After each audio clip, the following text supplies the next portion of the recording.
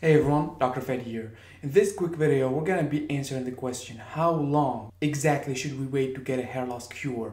And we're gonna be answering that question by going through all the hair loss treatments currently in development and seeing which one is closest to being FDA approved. So the first one is PP405, and this particular compound satisfies all the criteria to being actually called the cure. It works by inhibiting the mitochondrial pyruvate carrier complex, which gets pyruvate into the mitochondria so that it undergoes the Krebs cycle for ATP production. And by doing that inhibition, it actually activates or triggers stem cells in the hair follicles, which prompts the regeneration of that area into healthy, normal area with normal hair follicles. And I said that this compound satisfies the criteria of a cure because it has all the three criteria. It eradicates the main cause of hair loss.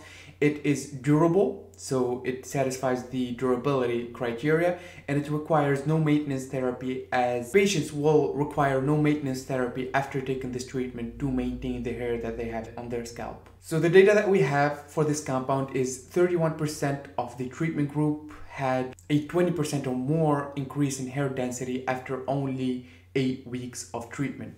We're still waiting for the phase 3 to start. So the phase 3 clinical trials, according to the mother company of this compound, are gonna start in 2026. They just secured the funding, and once it starts, it takes about 1 year to 1.5 years to analyze the data and publish it, and then it takes also 1.5 years for the FDA approval if the phase 3 results confirm what we found in the phase 2 and phase 1 results. And so if everything goes into plan with PP405, we're gonna get this product in the market for public use in 2028 to 2029. So this one in particular is a long wait.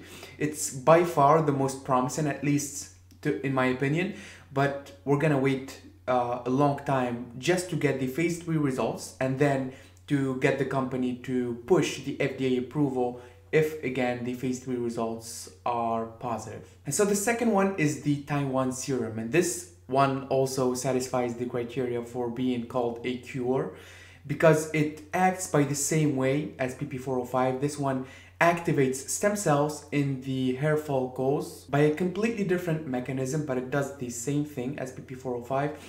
But the problem with this one is we have Dr. Lin, who's responsible for the research behind it with his team in Taiwan National University, but there's no mother company of this particular compound because it's composed of just unsaturated fatty acids with other compounds. So this one is very simple to manufacture, but that also means that there's no financial interest for any organization to spend the kind of money needed for this compound to undergo clinical trials with vehicle groups. So this one puts me in a little bit of a weird spot where we're not actually waiting for anything because I don't think any organization or person has the financial incentive to proceed with doing the research for this particular compound. So I don't know with this one. I've heard that Dr. Lin started selling this product. So if you guys are interested and you can watch the full video about it, you can go ahead and just try it.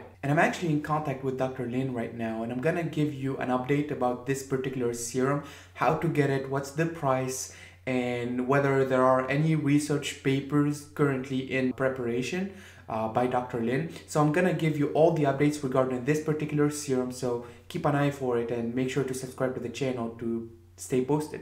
The next one is Verteporfin, and this one is my personal favorite after the other one that I'm gonna be talking about at the end of the video. So Verteporfin actually has a completely different mechanism of action. It also the theory behind Verteporfin stems from the same regenerative medicine theory that is behind PP405 and the Taiwan serum.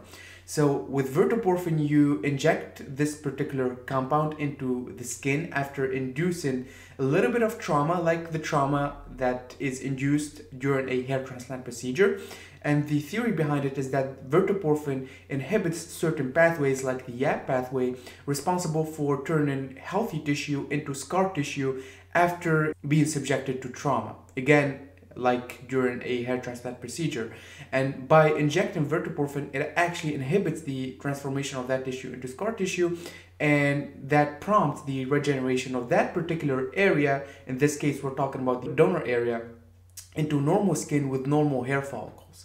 So the core idea behind it is that you get infinite donor supply, so you can undergo as much hair transplant procedures as you want, and this pretty much solves the problem of hair loss for 99.99% of people who have the money to undergo a hair transplant in the first place.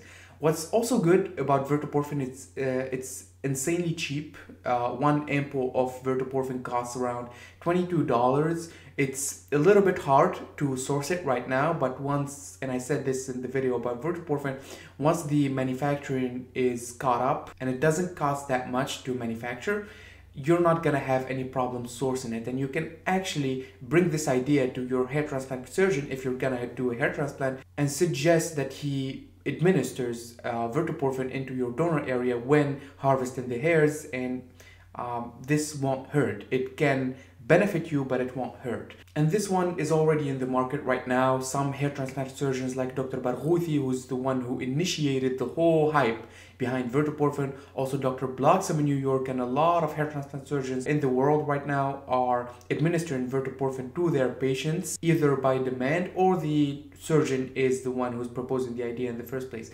So this one is already in the market. I won't really call this a cure because it doesn't eradicate the root cause to hair loss, and you need thousands and thousands of dollars to benefit from this product because you need to undergo a hair transplant. But this one is a good compound to have in our arsenal to combat hair loss. So the next one is Breezula, which is the brand name of clascoterone. We just got the results of the phase 3 clinical trials from which, in a press report, the company indicated that they observed a 530% improvement from baseline versus placebo in one study. In a second, completely identical study to the first one, which was also in the phase 3 trial program, the researchers observed a 130% improvement from baseline versus placebo. So there's a big difference between the two studies that were supposedly identical. That's one problem with the compound. The second problem is that in the press report, we only got the results of the efficacy in percentages, which is not good.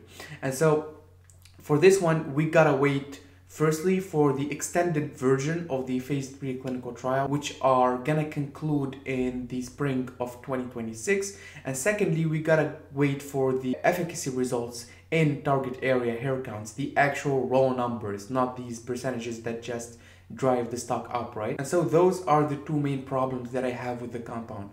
Another thing that I wanted to mention regarding Breezula is that we can't actually call Breezula a cure, even if we get it approved. And I'm gonna tell you the release date, or at least the estimated FDA approval date.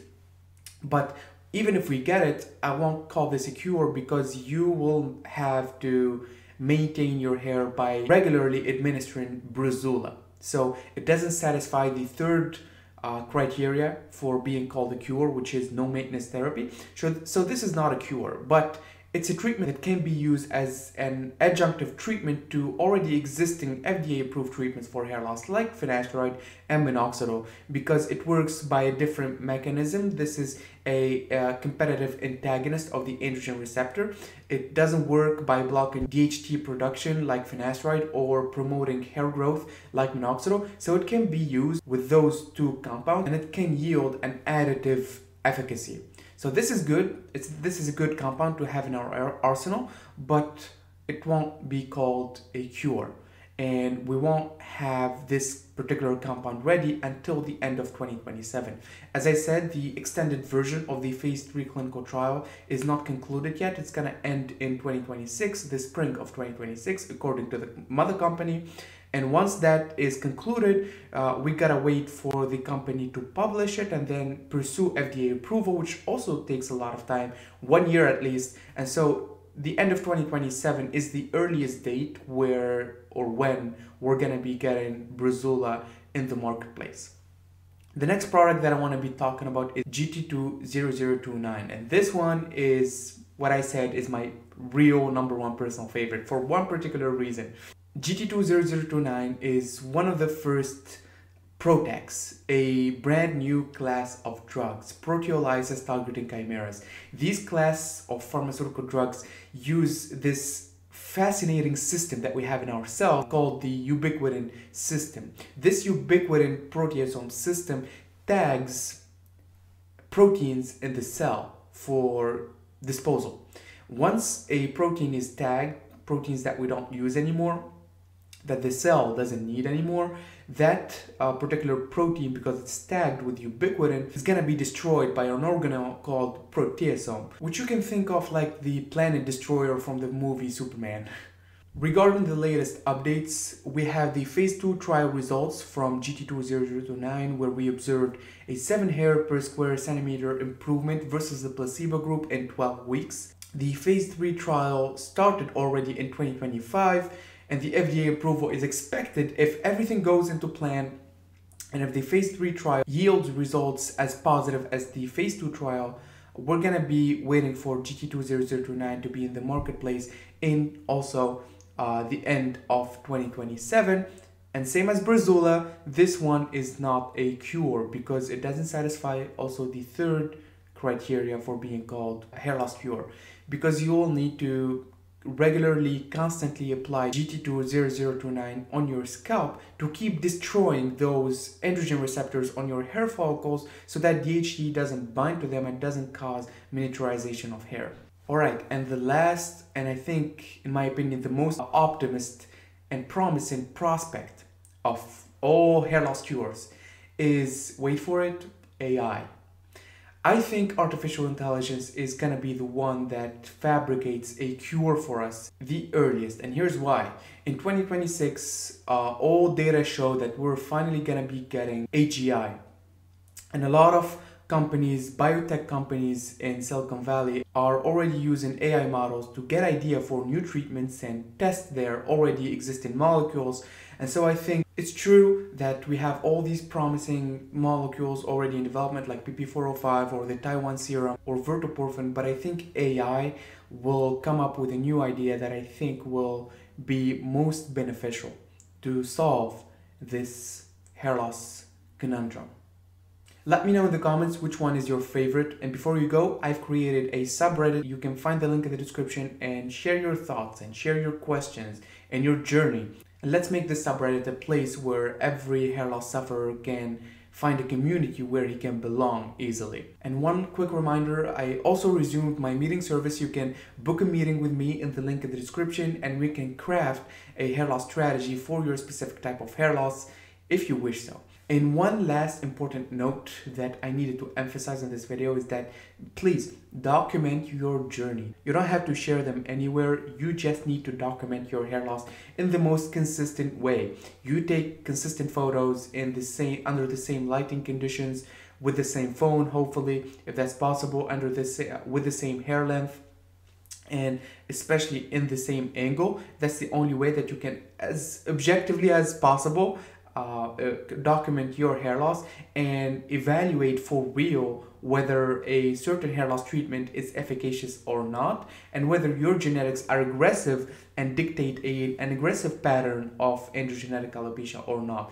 This is a very, very, very important note. If you don't do this, you won't really know for sure whether the new treatment that you implemented, like finasteride or dutasteride or one of these future treatments, is even working or not. You won't be able to tell. And so you need to document your journey in the most objective way possible with constant parameters. And that's it. That's what I wanted to end the video with. I see you guys on the next one. Bye bye.